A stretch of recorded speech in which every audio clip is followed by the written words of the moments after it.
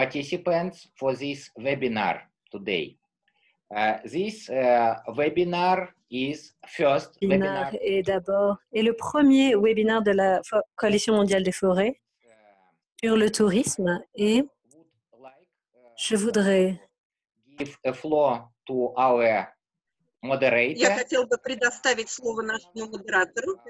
Moderadora, Caixa de Casa. He will moderate today, and then in the end, I will give conclusions. Thank you. Caixa. Thank you, Andrei, and thank you for a great opportunity to be moderator today. And I will work with you all day, and please give me this opportunity to be a strong moderator, because we have 7 brilliant speakers and we need to keep time. And of course, it's limited 7 minutes for each speaker. And let me give, I will stay with you, and when you will have 1 minute for you, I will just keep finish for 1 minute, 2 minutes, 1 minute and stop. Okay? Okay. Just to keep this one. Another one which I like to say you, for all participants, please, I think everyone now very well know how work in Zoom. It's unfortunate life is getting more virtual communications, but anyway, just please, all this meeting, before we start our general discussion, question and answer sessions, please keep your mic muted for participants, not for speaker. And also your camera also should be off, okay? You know how to do that? You see on the bottom panel, and you can see mic, and you can see Margaret's video.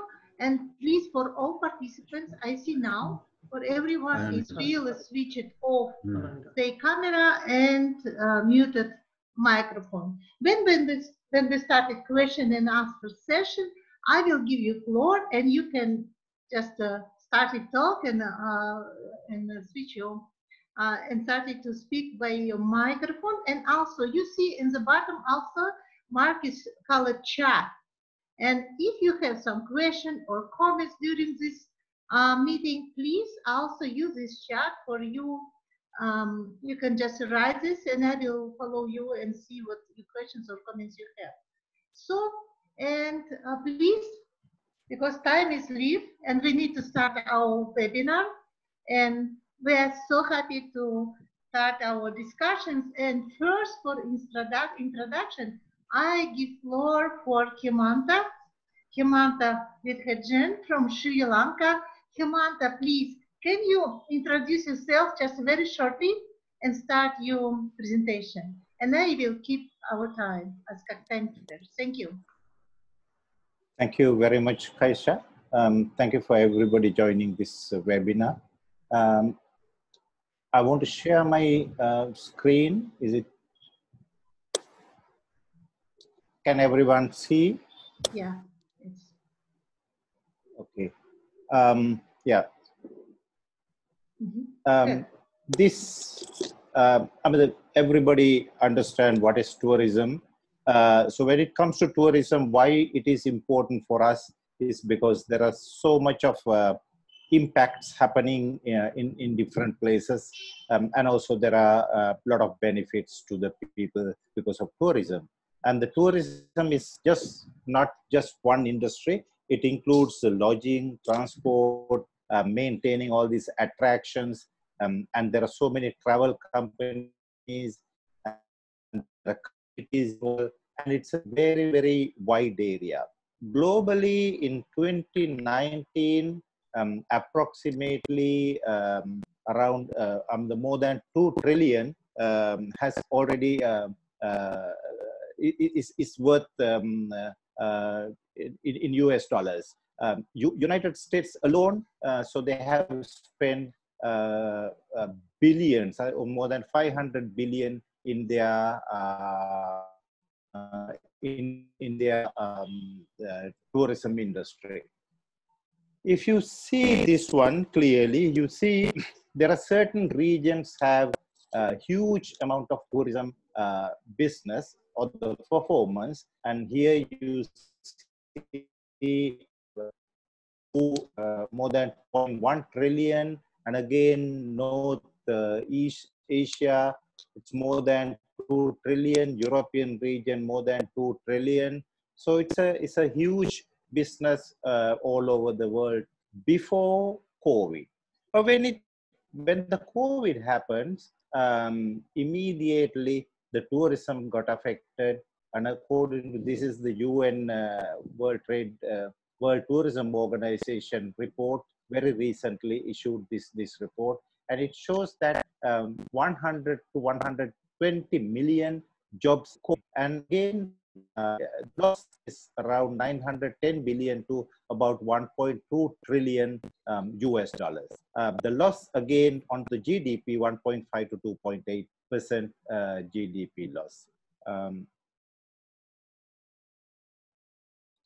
So this slide shows that there's a international travel physics and this the last few months, about 320 billion loss in the tourism sector. So I'll share this presentation with you so you can get other figures. I just downloaded this document yesterday.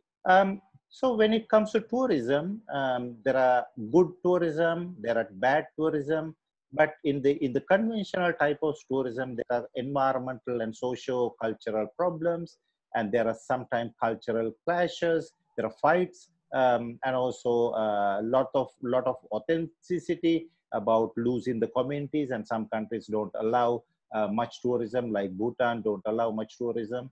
The commercialization, everything become money, so that's a big issue. Then the environmental destructions are very much connected with tourism. Especially the large-scale tourism facilities destroy nature, cultural resources, and also fragmentations, and there are many other social problems. The aviation related to tourism is a huge number, at least about 915 million tons of carbon dioxide has emitted in 2019. Then the crime rate has increased in some of the tourist areas. The urbanization is a major issue as well. Our concern as the Global Forest Coalition, we are interested about how the tourism is affecting the forest.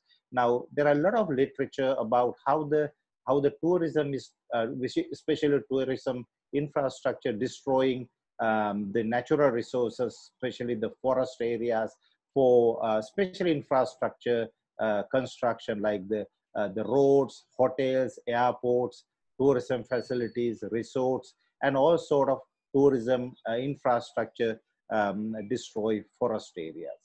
And this is something very interesting, and we normally see that ecotourism is a good way to manage tourism rather than the conventional tourism. But this particular report about India, Nepal, Bhutan, and China, this relates to the forest loss related to the ecotourism. You can see that India is a better situation, but in Nepal, the Bhutan, we see Bhutan has less tourists, but still the forest loss related to the ecotourism is high compared to India, and China is the highest. So I think we have to have a big concern about why this is happening, even with the ecotourism. Again, the tourism and women, then the women get involved in very much in the tourism sector. You can see in different sectors how women's involvement, but at the same time, the women's have low quality jobs, so there may be low wages jobs or precarious jobs, and their wages are very low sometimes, and they are subject to the sexual harassments and sexual exploitation as well. So I think this is something for us to understand, that tourism has positive as well as negative impact on women. So in our recent report, we try to analyze the social and environmental impacts related to the, the negative impacts related to the tourism. And we see there are a lot of community displacement, impacts on the indigenous and local communities, the child labor, increasing crime, sexual exploitation, the community, loss of community freedom, and there are many social impacts. At the same time, there are many environmental impacts as well, including the loss of biodiversity, loss of territories, health impacts. All of them are connected with the tourism negative impacts. Now, so we need to think about the alternatives in the tourism sector, and we think that there should be some sort of a sustainable tourism or good ecotourism. Now, when it comes to the sustainable tourism is something called responsible tourism. And while you are enjoying the nature, the historical locations, cultures, and enjoying the tourism infrastructure, the damage and your behavior should not make much damage to the environment, society, and it should improve the economy, especially improve the economy of the local communities. So I'll stop here. I think so. This is the basic, the main, the entry point or the initial introduction for the next few speeches today. Thank you so much for the opportunity. Thank you so much, Hemant, for your introduction, and we'll give floor now for Anatoly Lebedev from Russia. We know Anatoly as a founder and permanent chairman of Russia Far East-based NGO Bureau for Regional Outreach Campaign BROC. And Anatoly, you ready? So good. Please, floor for you.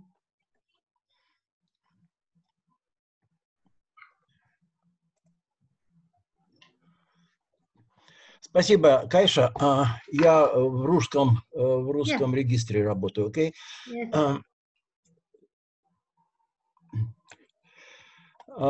Я должен начать, наверное, с того, что для России, гигантской территории, ее вообще туризм – это очень серьезная отрасль экономики.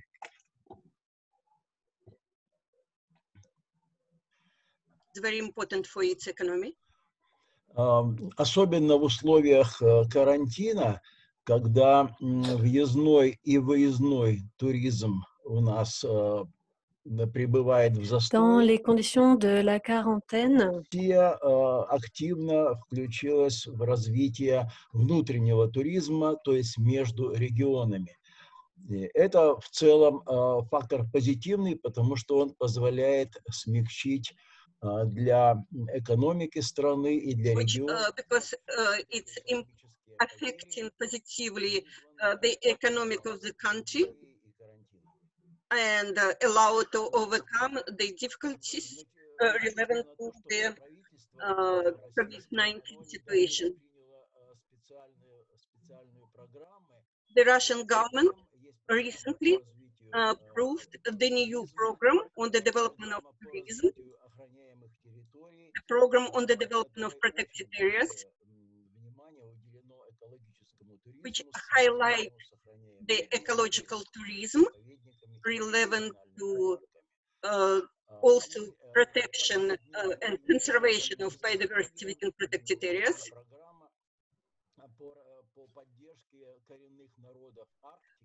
There is also a program to support indigenous people in Arctic,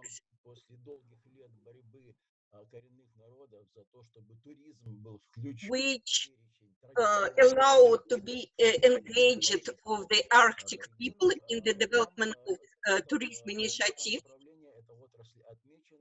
And this direction of the ecotourism is marked as the direction which should be supported by the state.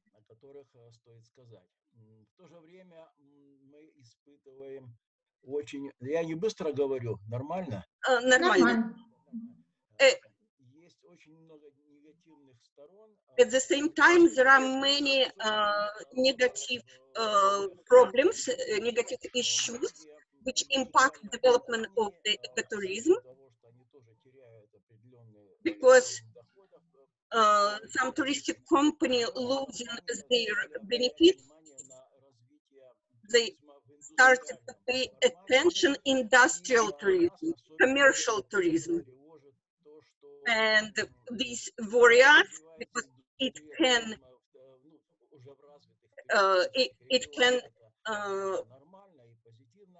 impact especially people in Siberia and the Russian Far East, on Baikal Lake, for example, and in Kamchatka, that the tourism can be too commercialized, and it can impact the natural resources adversely, because they bring threats to the integrity of the natural ecosystems. And ecological tourism in the protected areas, for example, around protected areas, can threat the natural resources. And when large business coming to Baikal, for example, we have some problems relevant to regulations and capacity. And we can tell that with quarantine situation, the people from China coming less and less, but at the same time, we have more flow of the tourists from Russia. And we also worry that there is a lobbying of the industrial commercial tourism, which allow to visit the most fragile areas in the protected, in the system of protected areas. And we are actively involved in these issues.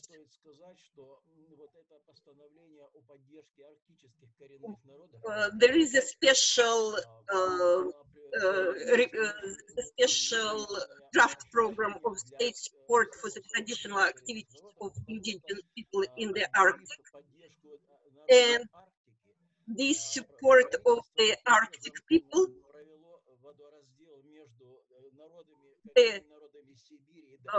the state agencies, they divided the indigenous peoples of the Arctic from indigenous people of other Siberia and Far East. And the most support is provided to the people of Arctic, but not other indigenous communities living in Siberia. And of course, it's affect connection, it's affect relationship between indigenous communities in the different parts of the Russia. It's what I would like to tell. Yeah. Thank you. Thank you so much, Anatoly. And yeah, it was really good. It's only 7 minutes. Thank you. Thank you for keeping your time. And next floor we give for Professor Nimatullo Safarov from Tajikistan. Professor Safarov presented organization called Noosfera. And he is a founder of this organization, scientist, and he works in the Global Forest Coalition methodology, work in the local community, special work with women organizations and supported women and gender aspect in the forest issues. And now we give floor for you, and Professor will speak in Russia. Mr. Safarov, floor for you, 7 minutes, please.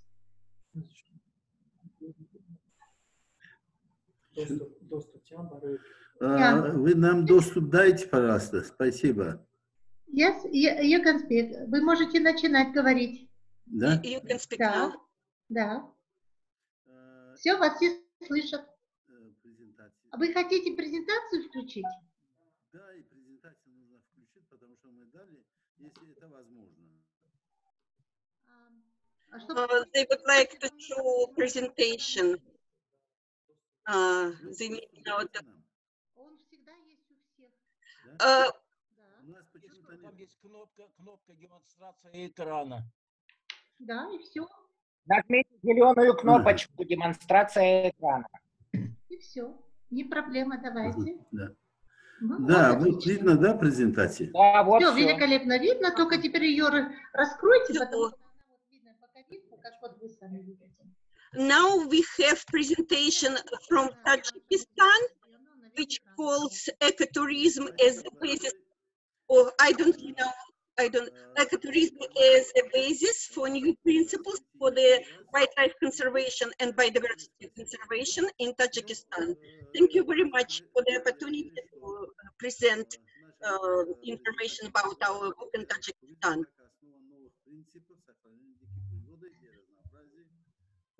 We are talking about new principles of the protection of biodiversity and wildlife in Tajikistan. Дело в том, что мы всегда гордимся своей природой в Таджикистане, его экосистемой. We love our ecosystem and wildlife in Tajikistan. С европейскими странами мы говорим, что один из We ключевых территорий. are saying that we have many key biodiversity area in mountainous Tajikistan, and this is a very good area for the development of ecological tourism. Экологический туризм у нас, почему мы считаем, However, ecological tourism значит, ценный, is very valuable for our area формирование водных ресурсов в виде ледников, озер, because we have many amazing areas to visit in the mountains and in the plains. также является источником туризма. And we have many beautiful natural resources which provide opportunities for the development of ecotourism in our countries. In our country. Уникальные реликтовые леса. We have also the unique relict forests in the mountains, Буквально расположены небольшими allocated кластерами, by small clusters. и поэтому они действительно, в общем, это является уникальным среди причудливых горных территорий. And they are located within marvelous mountain areas. Показываем, что сидят дома и вот Many our women mostly working as household keepers, and they have unequal access to the resources, but special protected areas is very important for local people. And we try to engage local people in the development of ecotourism. And last 2 years, we engaged more than 50 women in the activity relevant to ecological tourism. And these women very actively work in this area, and they get good profit from this.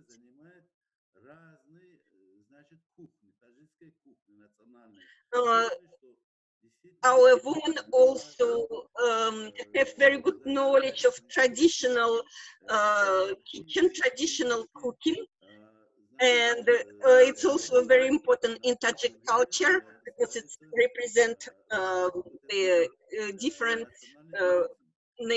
values, and one of the values of the national tourism.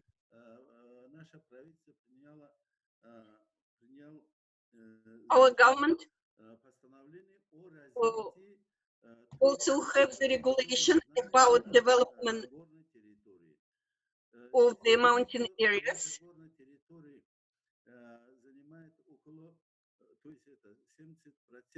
Mountain areas in Tajikistan occupy more than 70% of the country area. And we are interested to develop our traditions and to share our traditions during different tourism initiatives. So our culture and traditions are attractive for international tourism as well. And mountain tourism and cultural tourism are two parts, and they are very effective for touristic companies.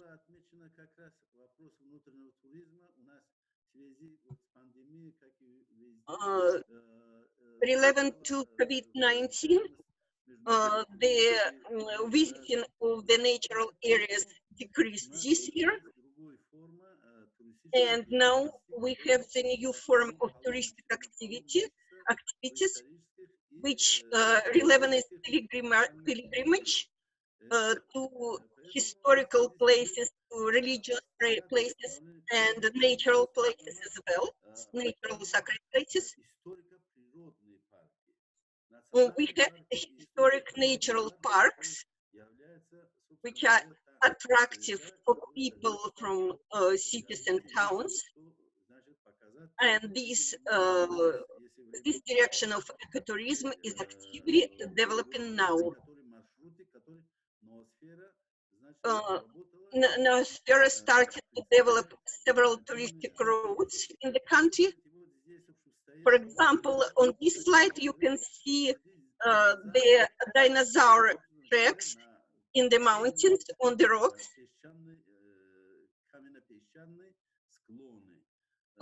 which are remaining and opening on the stony, sandy slopes.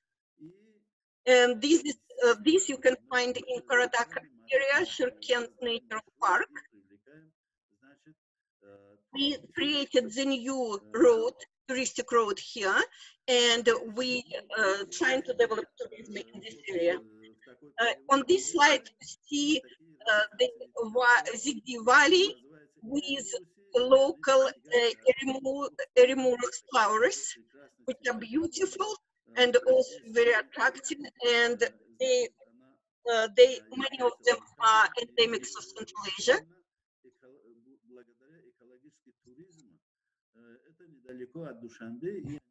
This area is located closely to Dushanbe, and it attracts lots of local inhabitants because it has beautiful nature and also medical sources of water. And this area just located in 45 kilometers from Dushanbe, Tajikistan. There are many people from capital coming there to look at this area. Besides forests, we have other mountain ecosystems. For example, here you can see the brown bear, Central Asian subspecies. In this area, we also can find snow leopard and many other wildlife species, mostly ungulates, such as argali sheep, and many people come in there to see this area. It's local fauna. You can see snow leopard, you can see ibex and chukar partridge, and also Bukhara oriole.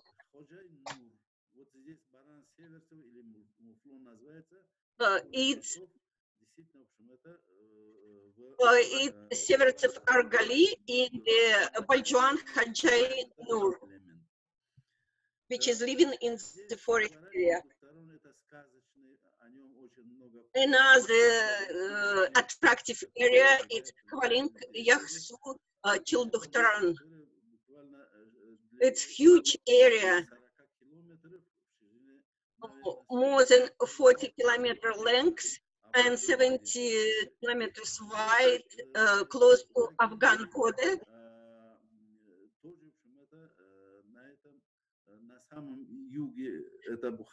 Tiger Gorge Nature Reserve which is plain, semi-desert and desert area, which provide habitats for many wildlife species living in the desert conditions. And this is an area with hot sources of water, which has also medical value. Panch Farhor area, it's interesting by presence of the Bukhara Urial and Chukars. This is a salt hill, huge salt hill with height of 1,300 meters above sea level. It's completely compiled by salt. It's a unique feature in the world. And this area also valuable for wildlife conservation. Many unique plant species and animals and forest, interesting forest habitats are preserved here. Darvas, Vanch, Yazgulem, it's mountain area.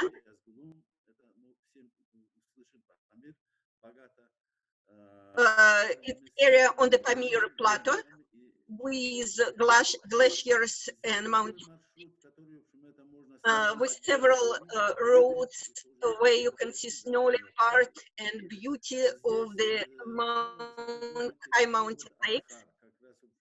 Murgab Ozero, Lake Karakol, with glaciers and Argali ship, and Waksh corridor bordering with Afghanistan area. And thank you for your attention.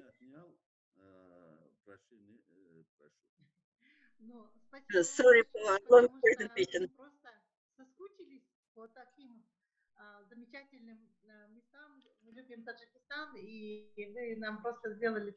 We love Tajikistan, and thank you very much for this beautiful presentation with many slides showing the uniqueness of Tajikistan nature. Yeah, thank you. And we leave to other our presentation, and we give floor for Mr. Dil Raj Khanna, Nepal. Mr. Dil worked in FICOFAN as a policy advisor in the last many years, and Mr. Dil is working in the community forest sector for the last 25 years and advocated community rights over the forest resource. And Mr. Dil also member of GFC board. We applaud for you, and please. Okay. Can you switch demonstration? Okay. Thank you very much for providing this opportunity to me to share something from Nepal about the contribution of ecotourism, particularly for the livelihood and community development in Nepal. Excuse me, is it? Oh, okay. Yeah.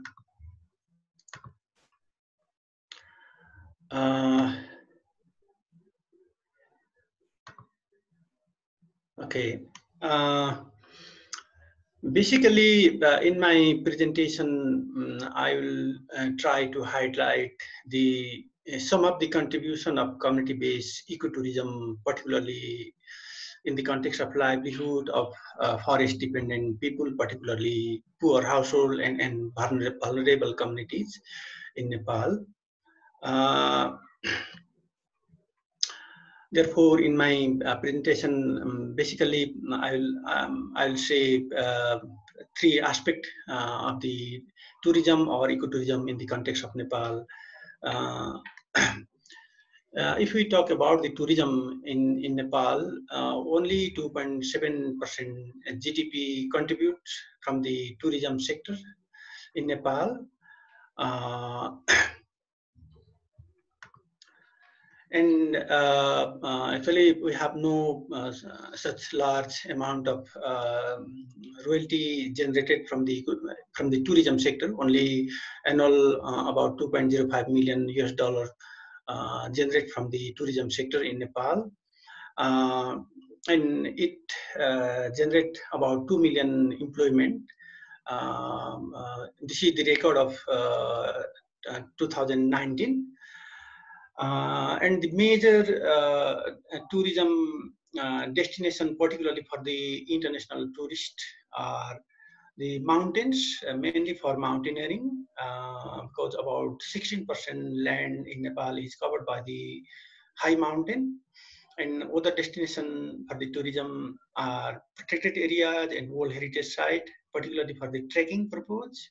And rivers, there are very famous rivers for rafting, and other major destination for the tourism is community forestry, particularly for hiking, jungle safari, bird watching, and other different nature scenery. Therefore, the community forestry actually is one of the important sector which is using or supporting for the ecotourism activities in Nepal.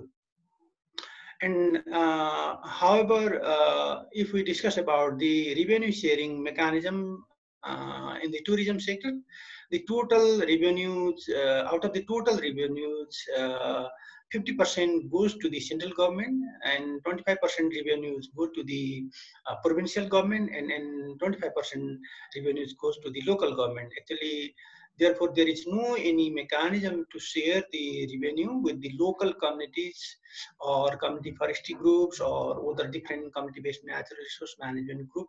Actually, there is no any benefit sharing mechanism with them. Therefore, the local communities who are managing important community conserve area or community forest, they are raising their voices or concern to develop the equitable benefit sharing mechanism, particularly in the tourism sector.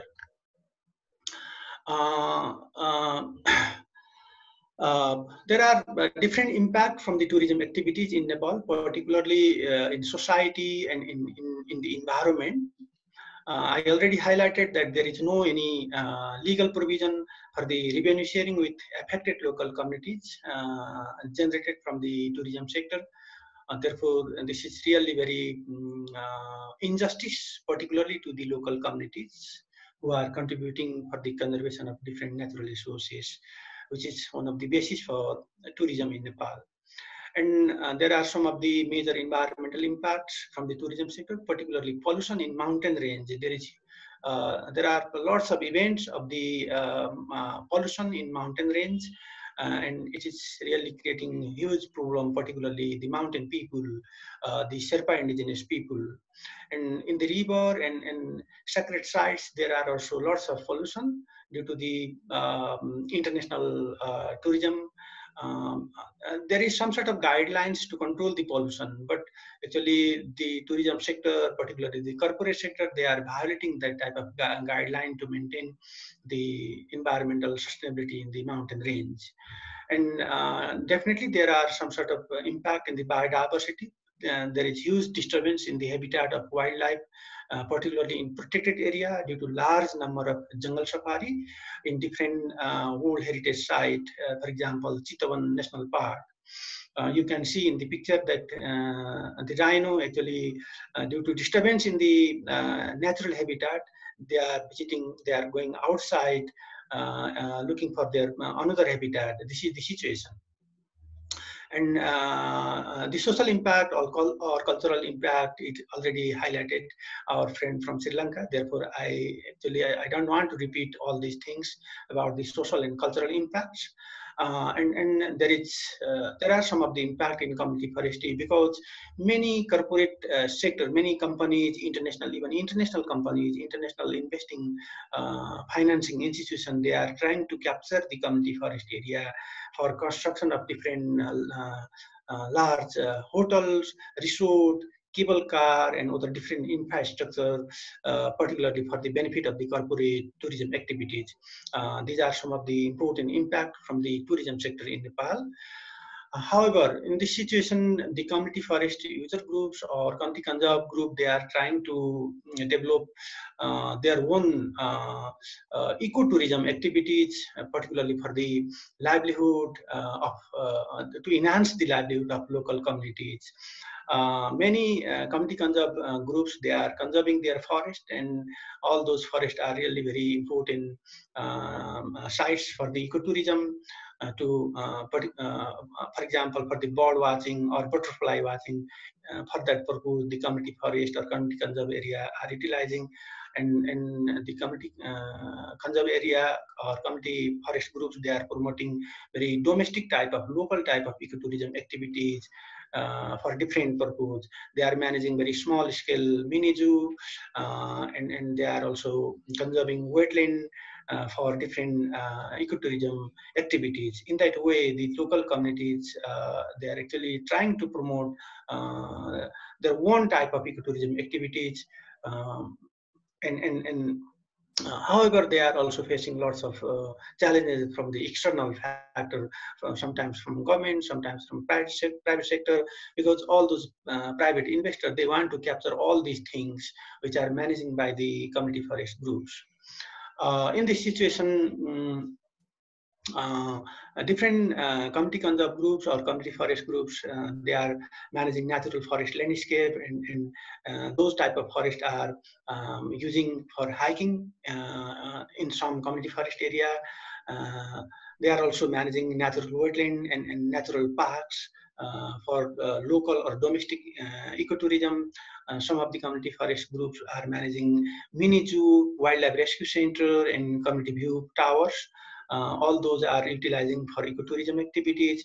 Many community, the local community, and particularly the indigenous people, they are managing community homestay, and these are also one of the important ecotourism activities.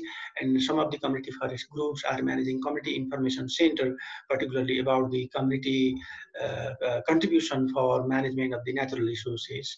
In all these type of area, different community-based ecotourism activities are going on. For example, natural scenery, bird watching, hiking, jungle safari, photography, all these activities are happening in different forest area or community forest.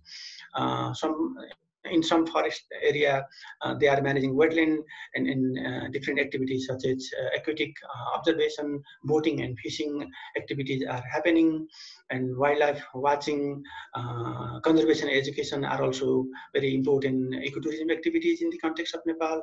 In community homestay, the indigenous people are trying to promote their traditional native food service, to provide those type of food service and community culture show, and documentary, all these are activities and they are trying to implement.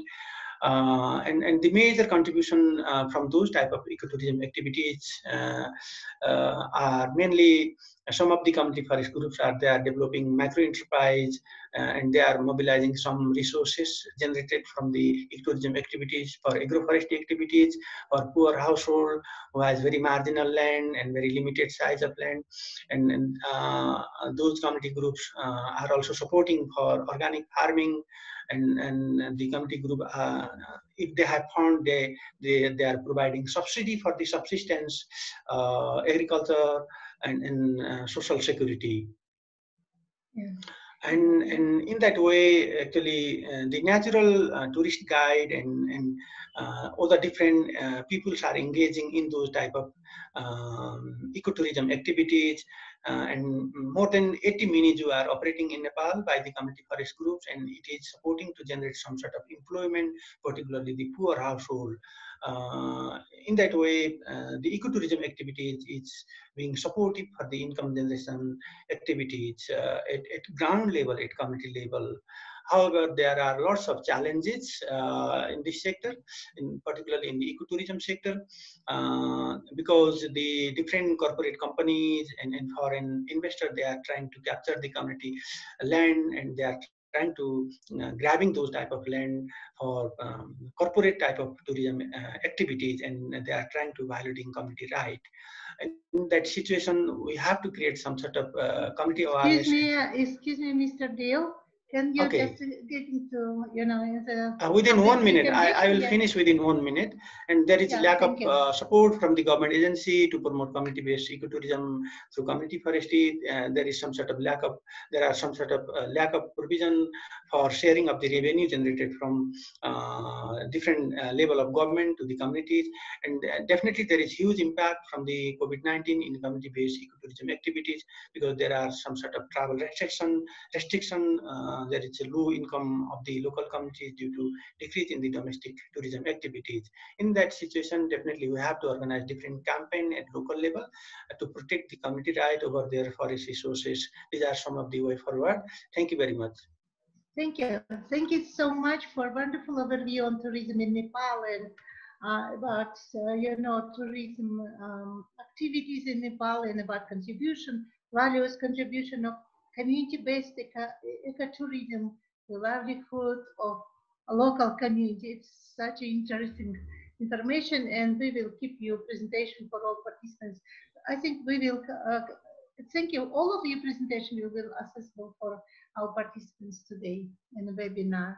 So Alet, give us now floor for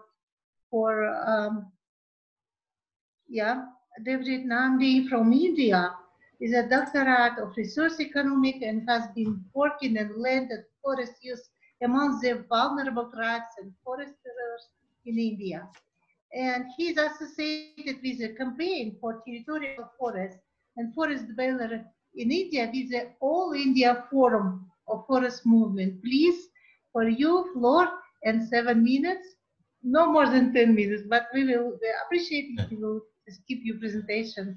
And just, I will give you mark if you have 10 minutes, 1 minute, okay? Thank you. Can I share the screen? Yes, you can share it. Yes, it's easy. Just a demonstration. Yeah.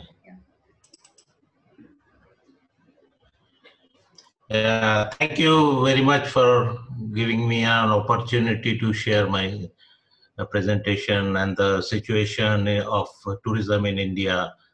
I would be speaking basically about a particular area, the wildlife tourism in central part of India. This is the central part of India. How does it changes? Next. Yeah, you can see. It's okay.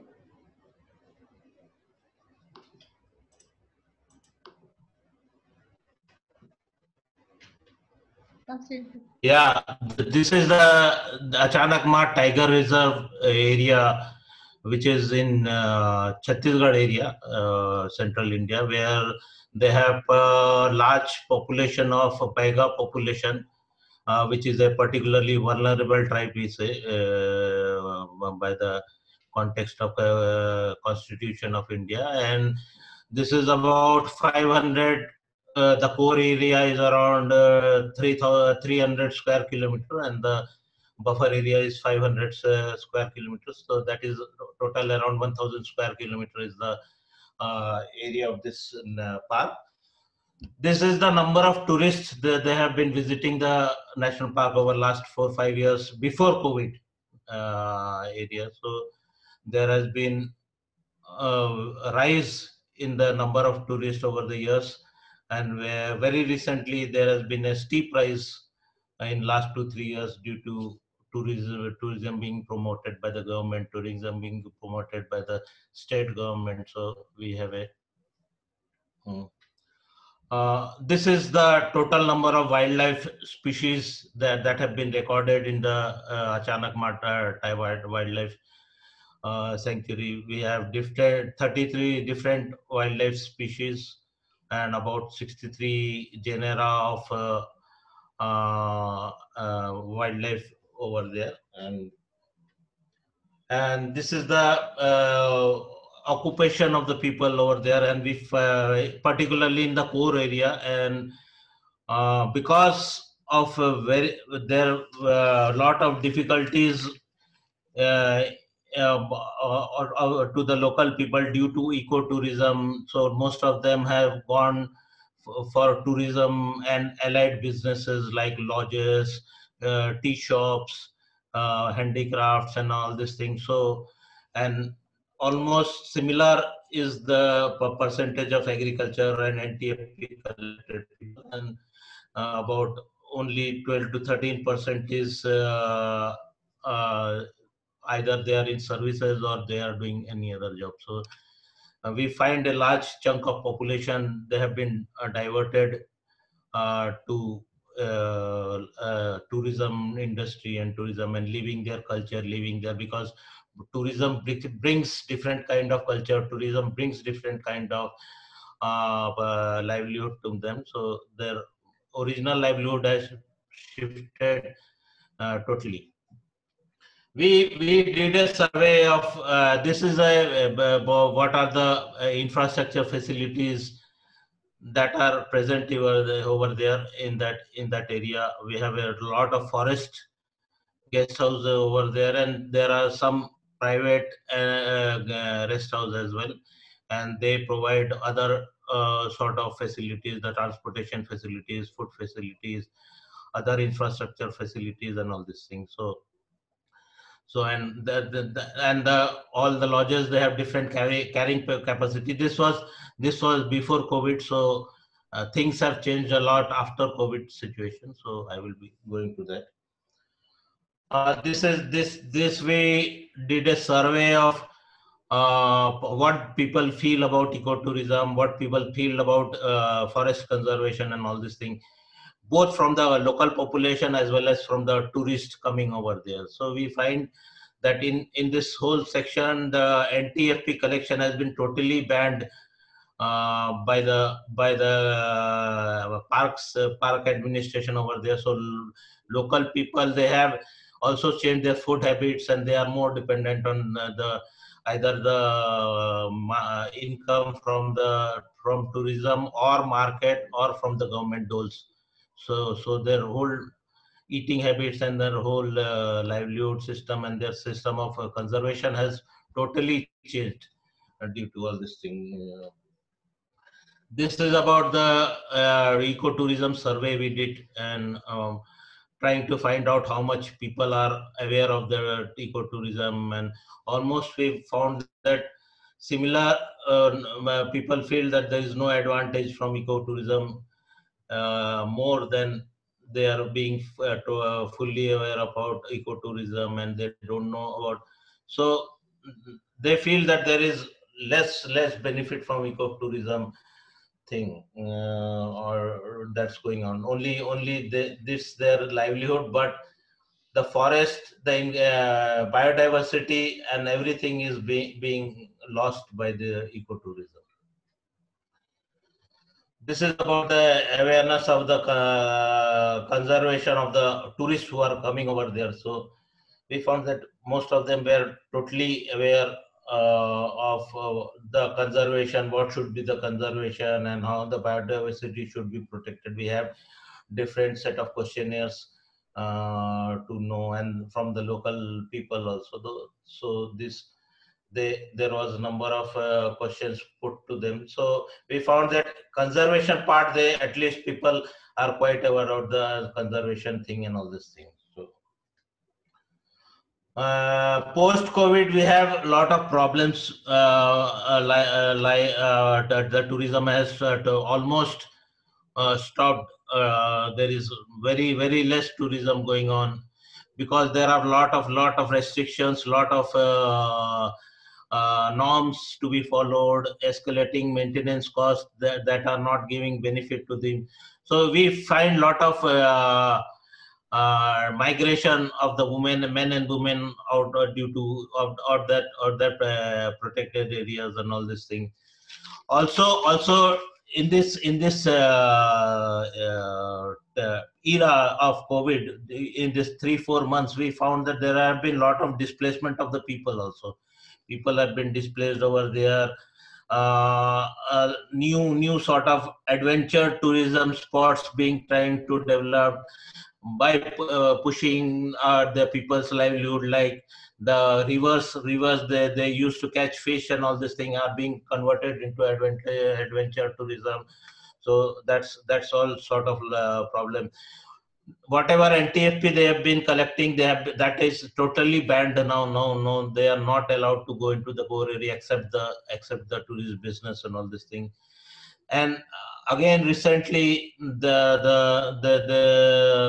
have employed elephants and all this thing to displace people out of the core area, to move them to the buffer area or to the different areas. So there are a lot of problems in this period. And so we have some suggestions, like actually we talked to the people and the guides and all the people engaged in tourism business and all this thing, and we found that the local people, they were saying that the tourists should know about the indigenous communities and the indigenous cultures, and there should be a sort of a movie or some sort of guide should be trained to tell them about what is the local people's conservation, their ethics to the forest, their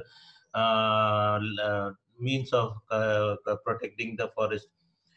Also, there should be different class of tourists should be accommodated, not only some particular category of class of people should be allowed. There it should be for all class of people. So the other who are from the poor section of the people, they should also be allowed to enter into the forest with minimum money and facilities over there. So that's also lacking in that area. So that would attract lot of other tourists as well, due to high cost of all these things. So, and there should be another thing, that local foods and local handicraft should be promoted in that area. So this will give additional employment to the people who are making the local foods, who are collecting the local foods and their traditions and the local handicraft. So all this should be promoted in the area. And other thing is that it should be made mandatory that the awareness on ecotourism and conservation should be made mandatory for the people over there. So this is all we felt that we should share about the tourism industry and post-tourism, what is happening to the local people. Thank you for the giving. Thank you. Thank you so much about for sharing this information about tourism and in India. And we will give now floor for John Caesar from DRC. And it is a little bit difficult to me to present our speaker because it's writing in French. But as I understand, Mr. John Caesar master degree in the field of peace, and especially in the option of natural resource, environment, peace, and sustainable development in Catholic University of Kabul. So, and also you are national coordinator of very strong organization who are partner of GFC, and your organization is accredited on the convention of UN Convention on Desertification. So please, floor for you. If I did something, not correctly, you can just help me and introduce yourself more clear. Thank you, because my French is very poor. Merci beaucoup, merci beaucoup. Thank you very much. Thank you very much. It's a real pleasure for me to take part in this meeting, which is organized by the Global Forest Coalition. This webinar where I presented a lot of speakers that are really specialists in their issue, which makes our debate really rich today. Indeed, I can see some words on the timing, so I will have to present to others, colleagues present here, I will have to talk about the impact on tourism on forests and communities in the middle of this COVID-19 crisis in DRC, and analyze the resilience mechanisms, how they are developed in front of this COVID-19 pandemic, which affected the tourism sector. The Common Front for the Protection of Environment and Protected Spaces, as an organization member of the civil society environmental in DRC, is a partner of the World Global Forest Coalition, which has always brought to the forefront the issue of forest protection, which is a vital question and central to the development of Democratic Republic of Congo in general and the South Kivu region in particular. Forests are considered to be the home of biodiversity. It influences tourism, the means of transport that also intervene in the tourist chain and contribute to improving the living conditions of communities dependent on forest or sites that are object of tourism, that are the core of tourism. However, the DRC, like other countries that have forest reserves and other sites that are the object of internal and external tourism, whose revenues has certainly contributed to the improvement of the living condition of community at the socio-economic level, has been negatively impacted by the COVID-19 pandemic, which has caused the country to lose a whole financial manner from tourism and has even affected several households in forest-dependent communities, including the indigenous. We can mention the Pygmy people, the Bantu, and other communities that depend on tourism. We have to remind that in this case, all these communities that live next to the park could sell their products, their artistic product. They could take advantage from these cultural exchanges to gain some things, but with this crisis, everything vanishes.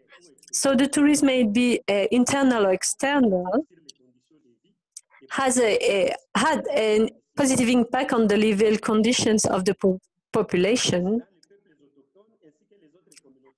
for indigenous people and other forest-dependent communities who live on the edge of the forest of the National Park Kahuzi-Biega, on the east of Democratic Republic of Congo, which is a World Heritage from the UNESCO, which has always brought a lot of tourists for the visit of sightseeing that are really an object of tourism. With the COVID-19, there is a serious disruption at the level, the economic, social, cultural, touristic, and scientific levels.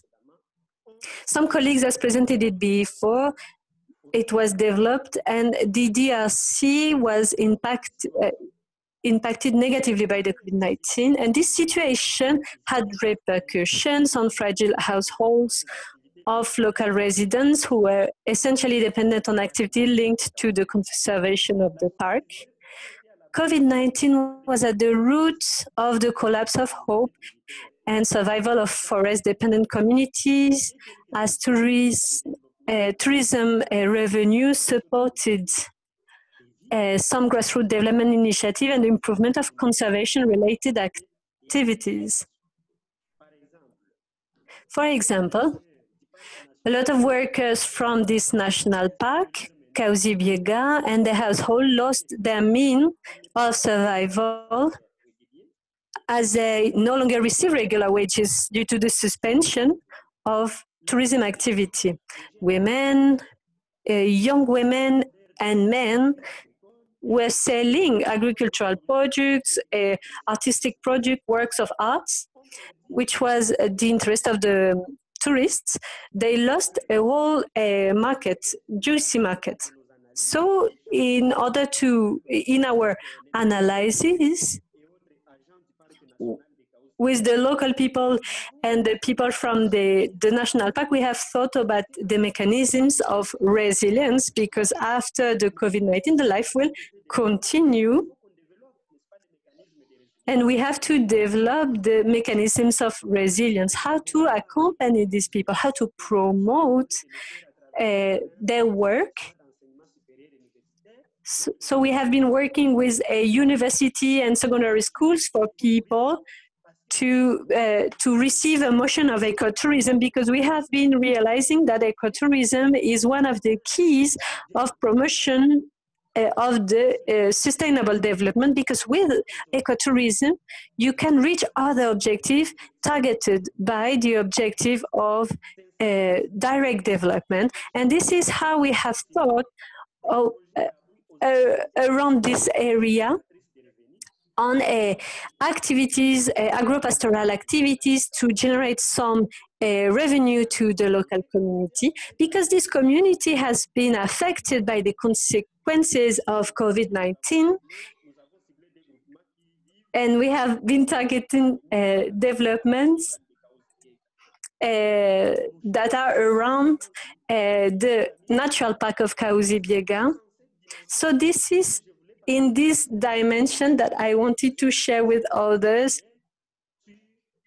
on the impact of the COVID-19 on tourism and on the forests, to see the communities that depend on forests. Thank you so much. Thank you. And now I will leave the word to the other panelists. Thank you so much. Thank you so much, John. It is important to really see how it's COVID impacted negatively on the tourism sector, and of course for community who depended from forest. Yeah, and we see how it's, when we started our introduction, Samantha also talked about the negative impact. So now we leave to our last speaker, Rodrigo de Hort. Hello, Rodrigo. Hello. And Rodrigo from Ecuador, political scientist, climate environmentalist, activist for social and ecological transition, and Ecuador and permaculture.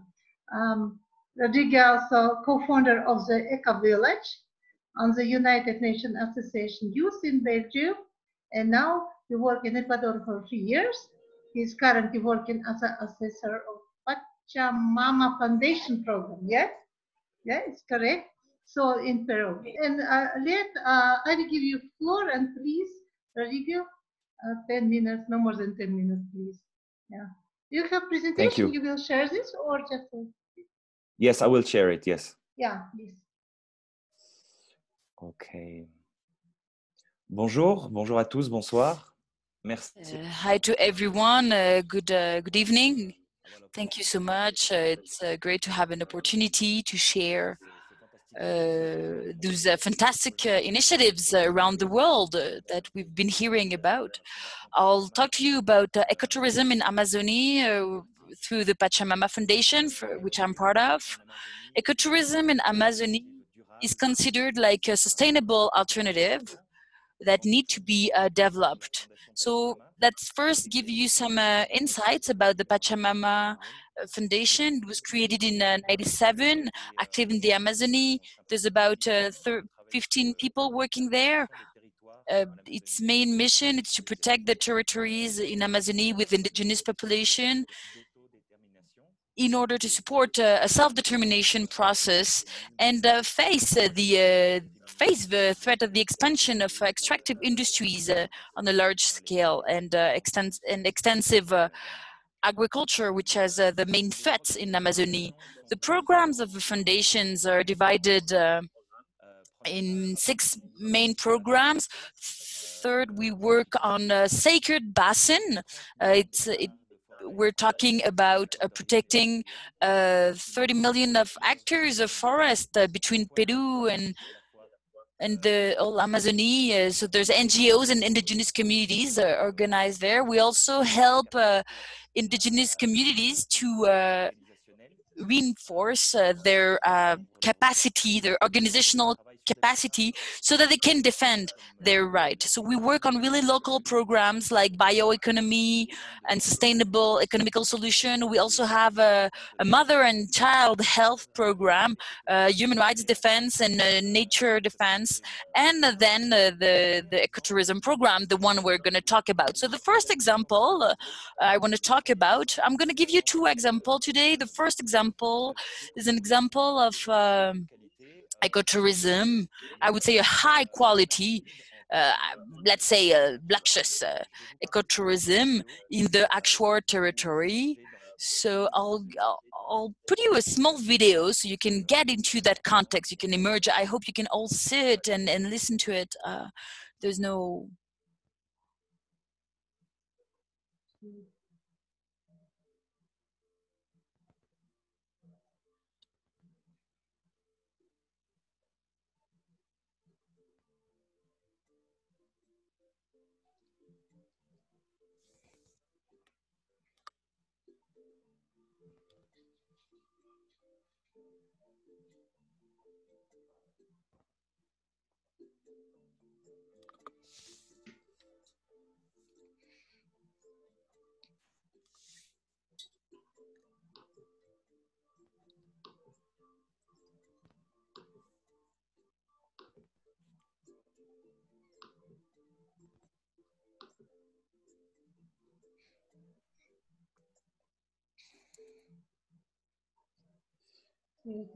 Donc voilà un court aperçu, une belle introduction. So that was a really short insight, so you can have some kind of introduction. I'm going back to my presentation. So Kappa Village, it's been created in '96, and it's considered like a pioneer in the Pastasan region of Equatorial Amazonia. There was an investment of more than $2 million until 2007, and the private society that impulsed the project. The beginning, it was transferred to the Akshor community, who became the owner, and now they have 100% of the management of the ecolodge. So 3 communities are the owners, but there's 12 communities that are receiving the benefits from it. We're talking about 12,000 visitors since it was created. It has a really positive impact in terms of local employment, protection of cultural values, biodiversity, and ancestral knowledge have been protected from the Akshor community. In 2018, 2019, it was reconstructed, and nowadays there's a full capacity of 30 visitors. It's clearly a space that work on local entrepreneurship of tourism.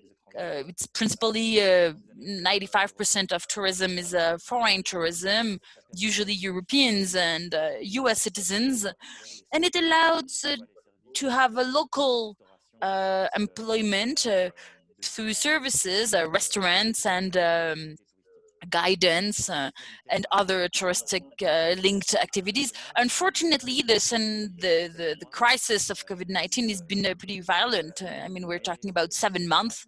The site is closed. It's been closed for the past 7 months. But thanks to donations and some supports, it's going to be we're going to be able to reopen in December, and there's already some reservations. I'm the coordinator. That second example I'm going to present you. It's pretty different. It's pretty different of the Ecolodge. It's the NACU project. I'm going to show you the video too, because it's a good way to introduce you. So then I'll give you my conclusion about it.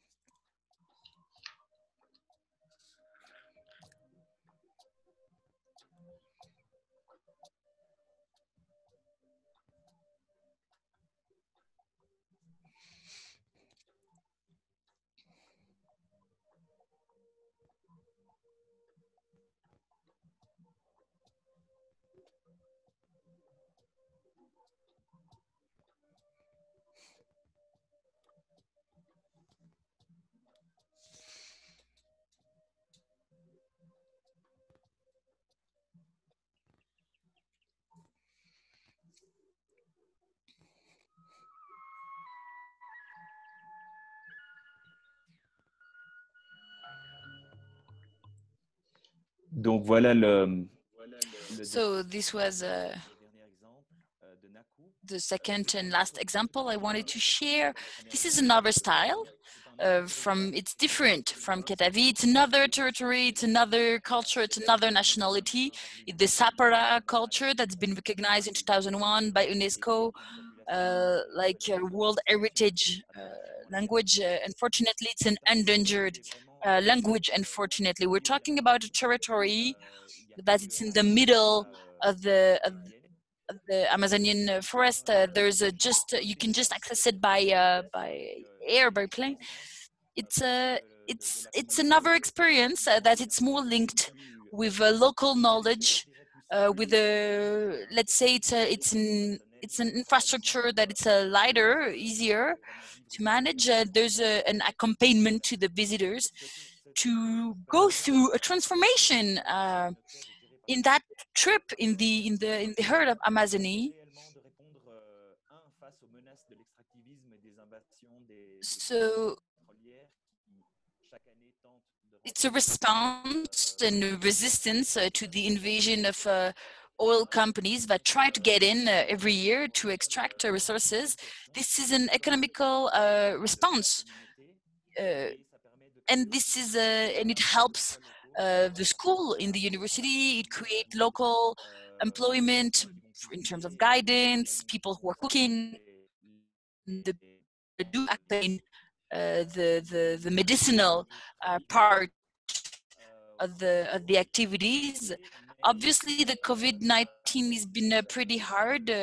Thanks to the help of some professionals and the community work, what they did in Naku is that they created an online course so that you can keep they can keep that relationship with the international community about local medicine and have a new type of exchange that are online, and that helped to maintain the basic the basic costs. We hope we can reopen the site in December. We already have some reservations. So this is part of the protection, of the ongoing protection process of the Amazon culture. Thank you very much. Thank you so much, Rio. Thank you for sharing us beautiful examples and very wonderful video. So, and yeah, it's very important to have online courses which can be now more various and very well accessible, and for people who like to learn more about that, and especially in COVID time, a lot of things is moving from online, and education is important towards that.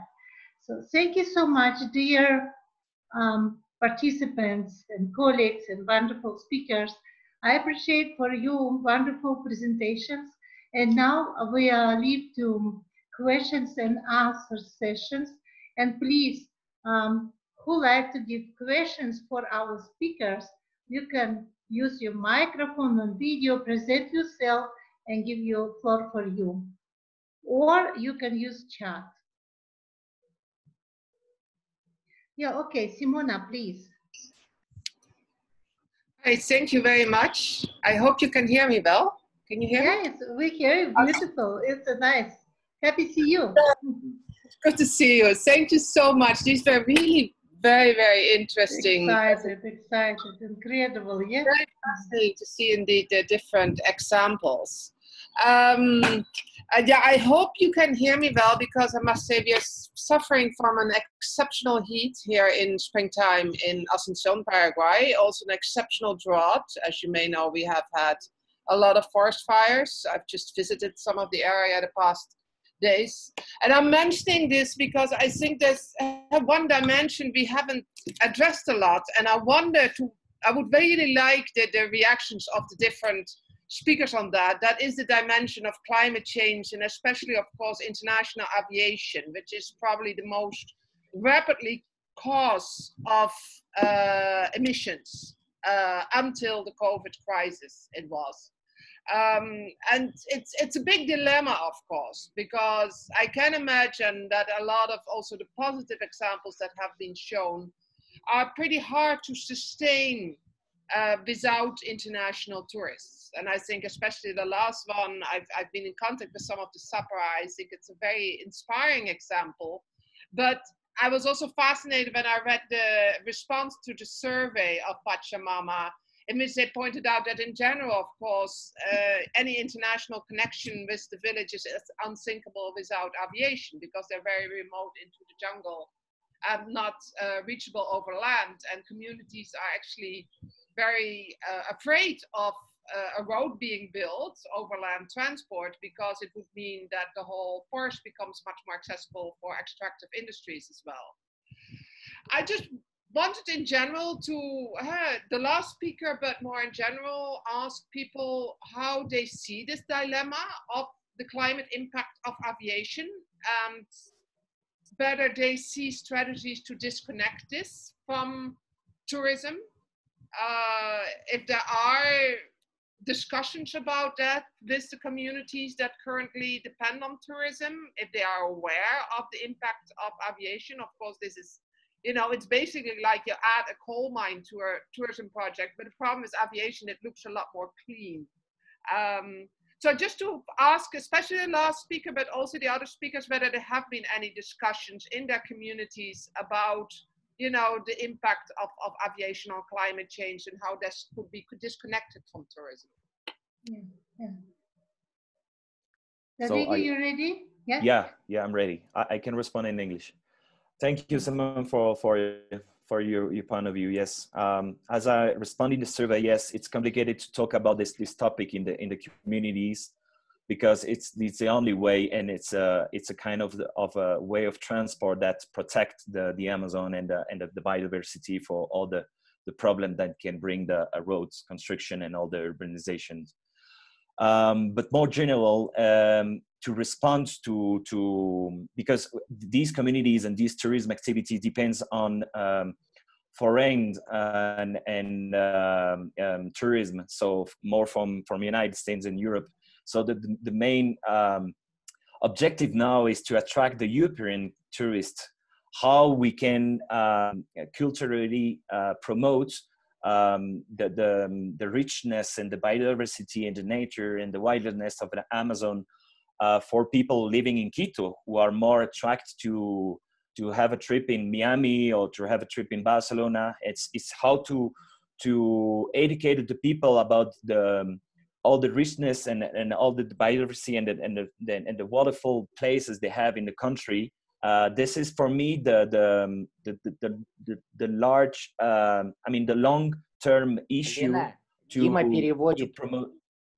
promote as well the local tourism. And it's a lot of it's difficult because it's really expensive to travel in Ecuador, in the Amazon. So for me, this is the main response. And from Europe, I think it's a reflection that's going on about to use the travel and not only going in Ecuador for 1 week or 2 weeks, but maybe for 1 month, 2 months, 3 months, and to discover more places and have a more transformation process and journey. This is my response in my point of view. Thank you, Rodrigo. And very briefly, I think deal with after already. Okay, Yeah. thank you very much. Thank you, Simona, for your very interesting questions and queries about the impact of climate change in tourism and the impact of aviations, particularly in the tourism, ecotourism sector. Actually, the people are really very less aware about the impact of aviation, but generally they are quite aware about the impact of climate change. For example, in the context of Nepal, there is direct impact in the mountain from the climate change. There is direct impact in the water resources or biodiversity or habitat of the wildlife. Therefore, people are quite aware about the impact of climate change. But generally, actually, there are no any discussion about the impact of aviation sector in the environment or in the biodiversity. But in the context of our country, there are lots of flight arrangements from different country to Nepal. for the international tourist because there is huge pressure for the mountaineering in Nepal. Therefore, definitely there may be huge impact of the aviation in the environment, mountain, and in other different natural resources. But there are very less discussion about this issue at ground level. This is the situation. Therefore, we have to consider about this issue definitely in the future. And we have to start discussion about how we can reduce the impact of aviation, particularly in the environment and our natural resources and the community livelihood of the community. This is my general understanding and opinion. Thank you. Thank you. More question you have? Yeah, John, it was your question. It's in France. I don't understand, but you're right. Yeah. Can you just, yeah, John? I find that in the context of Gongo you covered, and it's just your comments, or you also raise some question. Лена, там с французского. Yeah, in the French. Пожалуйста. On the chat. John wrote something. John Caesar. Я думаю, что это комментарий. Okay, maybe it's comment. Okay. I don't see what somebody raise hand or ask questions, and let me give floor with no more questions to Andre. Andre, please. Thank you, Kaisha. Hello. I am very glad that we had a very interesting webinar today. More than 30 participants were involved, and it is our first webinar on tourism. Global Forest Coalition will continue work on this important issue, and all our webinar will be recorded in 4 different languages: in English, French, Spanish, and Russian. And if you want, you can get recordings of this webinar in future. I would like to thank our moderator, Kaisha, and also all panelists for interesting presentations. And I hope that it is not our last webinar on tourism, and I hope that we shall meet later. Please follow Global Forest Coalition website, and thank you very much. Thank you. Goodbye. Thank you very much, Andre. And I would like to just ask all participants just turn, you know, your camera, and we can see each other and say bye each other. It's possible. Just yeah, please. We can see each other and just wave. That's wonderful for all participants, and we can make picture for future, just for our memory today. Andre, somebody will do picture, or I will do that. If you can do, please. Yeah, please, Oli, Carmen, Janet, Carmen, Shupana, John, we like to see you. Yeah. Yeah, thank you for all. I will make picture. Ludmila, can you Hello? Yeah, can you use the camera? No, okay. No, I have no today. Sorry. Okay. Okay. Yeah, Anatoly, we can see you. Anatoly here. Okay, good.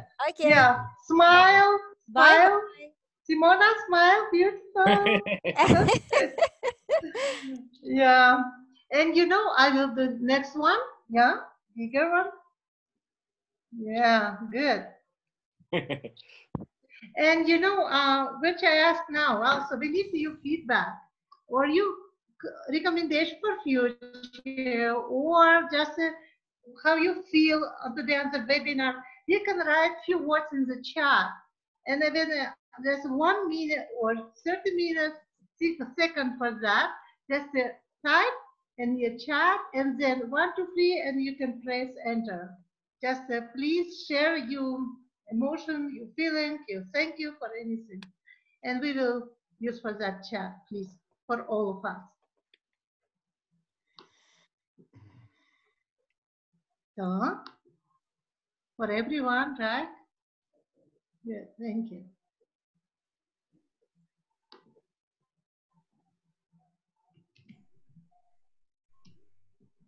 One, two, three, press. Okay. So, let's all take care, be safety, be healthy. See you in next our webinar. Simona, thank you for all participants. Andre, thank you very much for organizing, and Kimanda, for all of the speakers and our translators. Thank you, Kaisha. Thank you all. Bye-bye. Bye-bye.